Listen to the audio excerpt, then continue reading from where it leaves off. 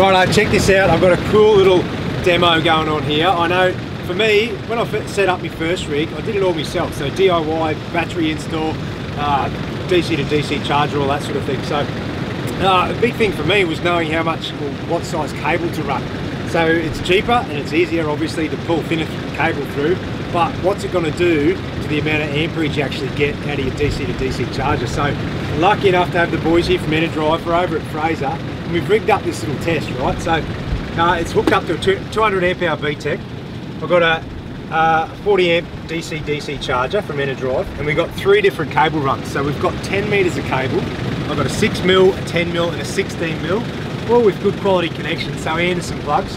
Now I'm just going to show you what the actual voltage drop is. We've got it connected directly to the battery on Dave's old Hilux over here, and I'll show you the voltage drop and how much amperage you get to the DC to DC when we change over through the different leads. So at the moment, that's the 6mm twin core cable coming in. At idle, if you have a look here on the charger, it's only getting 23.4 amps. If you ramp that up, Dave, so Dave's going to idle up there and it'll go up. So we're getting about 28.9 amps, right? And that's out of 6mm cable. So this is a 40 amp plus charger. It can punch out up to 50 amps if you want. So I'll switch this over and we'll run it onto the 10mm cable. Get the sand out.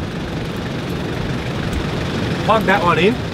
Now with these units it takes a few seconds, so once it picks up the power source, it'll have to run through its little program before it starts charging. So there you go. So with the 10mm cable, it's nearly 32 amps just at idle. So we'll switch again, we'll run the big cable, the 16mm. Now this unit here, the e-powered DC to DC, it's actually capable of punching out 50 amps. So with this big cable, we should get well above 40 amps by the time it kicks in. And that's 16mm cable we got plugged in now. So you can go even bigger if you want, but you'll see here when we punch out well over 40 amps, it's probably about as big as you need to go for a good 10-meter run, which most people will do from their car to their caravan. So there we go. So at idle, it's nearly, there we go, look at that, 38 amps just at idle. 36, Dave will ramp it up. And we're going to go well over 40, I'd say, just by going up in cable size. So look at that. High idle, 42.5 amps. How good's that? So there's the difference. So it can be a bit confusing in your head to understand voltage drop just because of cable size. But when you've got 10 meters of cable, I don't know what it is per meter, but you lose that voltage to this unit, which means you lose output in amperage to your battery, which means that's going to take longer to charge up, and it's not going to run your fridge as well. So cable up the best you can.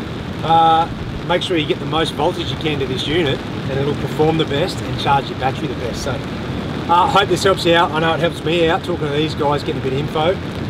Be good for you and your DIY installs. You'll know what cable to buy and what gear to use. Cheers, eh? Any questions, drop them in the comments. I'll get back to you.